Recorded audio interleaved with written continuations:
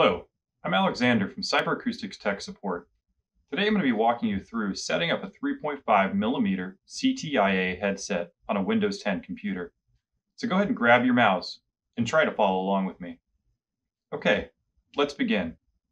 To start, go ahead and plug in the 3.5mm plug of the headset into your computer's headset port.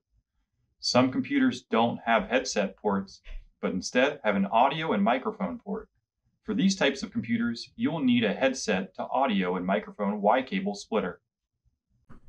To set up the headset with the Y cable, simply plug in the 3.5mm side of the cable into the 3.5mm port on the adapter.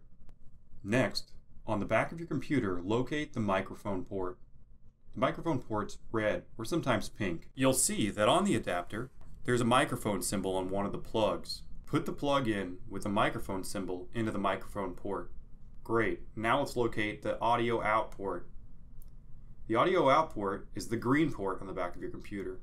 Put the plug with the headset symbol on it into the speaker output. Alright, that's it for that. Let's continue. Now, down in the right-hand corner of the screen, by the time and date, locate the speaker icon. Right-click the speaker icon and hover above Sound Settings, and left-click Sound Settings. Now you are in the Sound Settings window. Next, go here to Output, and under Choose Your Output Device, left-click the down caret, and select your audio output channel that's built into your computer. Mine is called High Definition Audio Device. Typically, they're called Realtek Audio. Acoustics headsets work with the computer's sound cards and generic drivers built into your computer, so you don't have to download anything new. Double check that the master volume is on and check for sound. Here we can see my headset is not muted and it's set to 85. Next, go to Input, and under Choose Your Input Device, left-click the down caret and select your generic audio input option.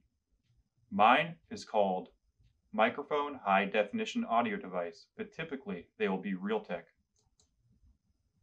Now, here where it says Test Your Microphone, let's speak into the microphone. If the microphone is working, this blue bar should be reactive.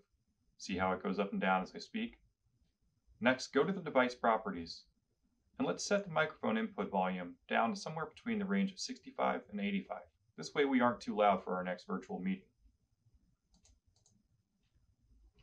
Here I already have it set to 73. But I'll go ahead and bring it on down to 66.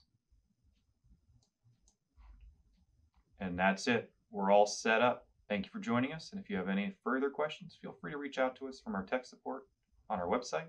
That's www.cyberacoustics.com. Have a great day. Bye-bye.